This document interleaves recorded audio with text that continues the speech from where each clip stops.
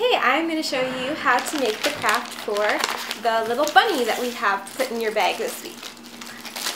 You look in your bag, you're going to find a little piece like this. This is the body. You're going to find some longer looking pieces like these.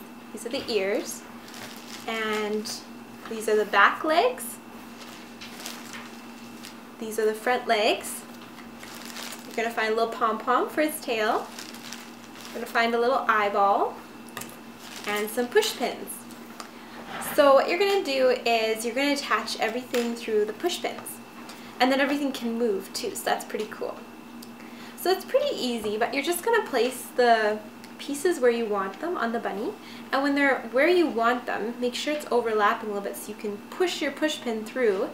And when it's through, then you open it up like this. And you can spread it out, but that's how it keeps it in its spot.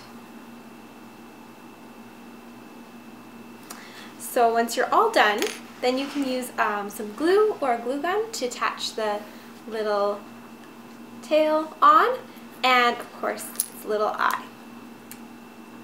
And then once you're all done, you can have a little bunny to play with. Thank you.